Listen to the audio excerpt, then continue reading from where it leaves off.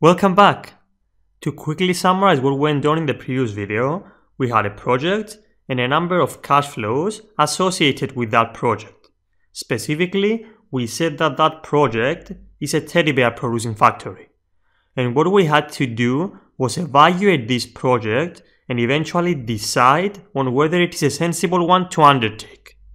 To enhance your understanding, a step-by-step approach is being followed in solving this problem. And over here in the first step, we transfer the project cash flows on the timeline and also label them as CF sub T, where T depends on when a cash flow occurs. Without further ado, let's continue with step 2 and the calculation of present values. We will once again use the present value formula, and as you can see, the calculations can be found on both the timeline and down here.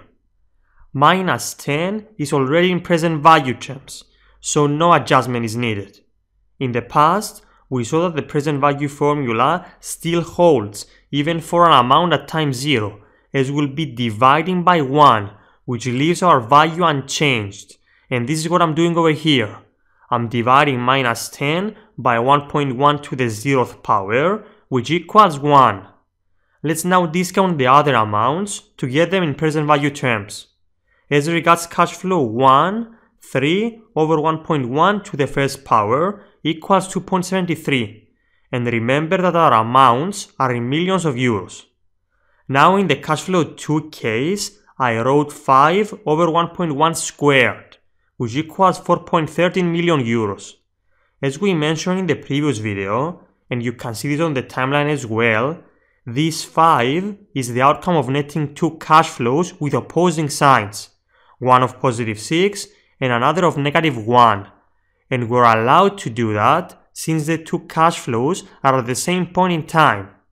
But even if I had calculated the present values of these two cash flows individually and proceeded with the netting of the two at t equals 0, since one is an inflow and the other an outflow, the outcome would have been the same. And we can see this mathematically as well.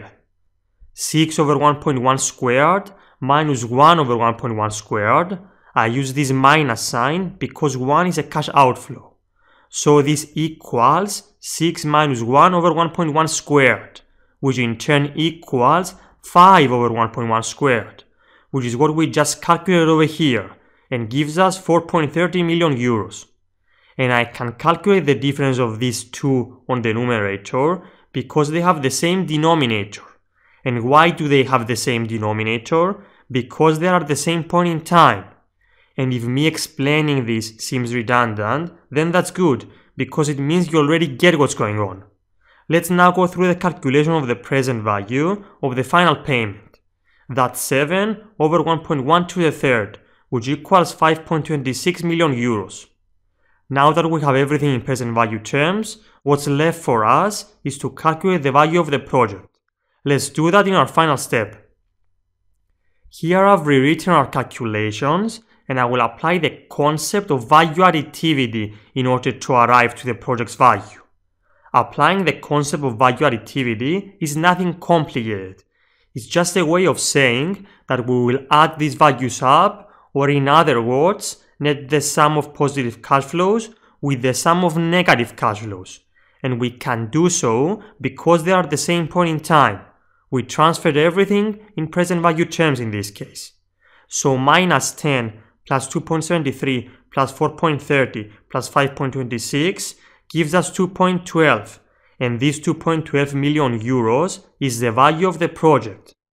What we are saying over here is that if a firm undertakes this project, then it will increase its value by 2.12 million euros. And this value in finance is called the net present value, or NPV, of the project. If we were to decompose the name net present value, then we'd say that the word net is used simply because we netted cash inflows and cash outflows, and the words present value because we netted our cash flows after taking them at time 0, that is in present value terms. The concept of the net present value is extremely important, as this is how we evaluate not just projects, but almost everything in finance.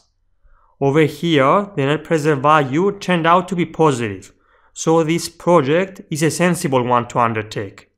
If the net present value turned out to be negative, then it wouldn't make sense for a given firm to undertake this project, as it would destroy value instead of creating. And this is another way of saying that the firm would lose money, as it would receive less than the amount it invested on the project. I'll close this video by saying that over here we've seen value additivity in perhaps its simplest application. We'll see this concept in other applications as well. In the following video, I will take things closer to the real world.